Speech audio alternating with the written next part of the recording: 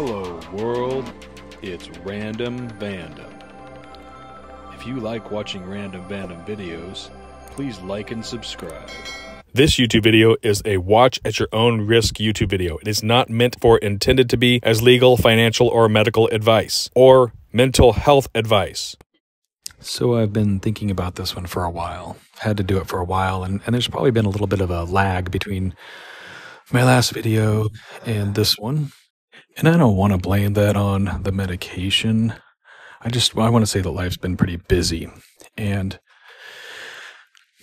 so there's been times with that. So I've kind of gotten up to what I think might be my target dose of this medication. I mean, it's not exactly where it's going to be, but right now we're right about 10 milligrams of the quick release in the morning, and then taking one of the slow release, which is a 10 milligram over 8 hours at noon.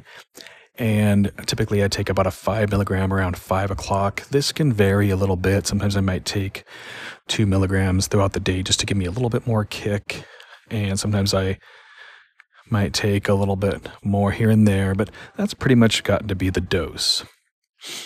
Now, there was a few days ago when I was working pretty hard and I felt like I was a little bit dizzy, so I've noticed that. And then one especially day that I was doing this work, kind of building this this cover portable garage thing for my RV, and I was going up and down a lot, and I came up too fast once and I just got too dizzy. That could have happened with or without the medication, but I did notice it, and so I actually skipped the day. I took a medication vacation, as I've heard, with the medication, so I skipped the day and got back on it the next day, and that was okay, but I did not like that dizzy feeling I had that one day. I don't know if it was directly related to the medication or not.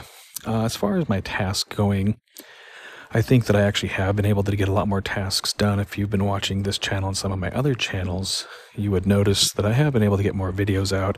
I've been really kind of concentrating on getting my project debt down, but that necessarily hasn't been too easy. Project debt meaning that my brain will keep on saying, oh, you should do this, you should do that, you should make a video of this, you should make a video of that. And I'll tend to pile up a lot of unfinished videos and unfinished projects on my phone. And that's still been happening a lot. So there's definitely still that. A lot been going on at work and those types of things. I do feel like I feel happier or better on this medication.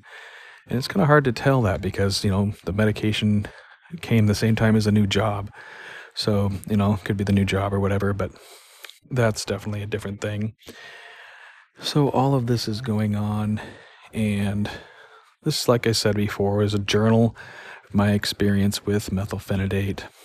And so if you are curious about that, then you can keep on watching. Again, this is for entertainment purposes only, and I'm not recommending any drugs to anybody, but I'm just keeping a journal for myself and for anybody who wants to listen. So if you're finding this interesting, subscribe to the channel and look for the other videos on this subject about methylphenidate or ADHD, that type of stuff.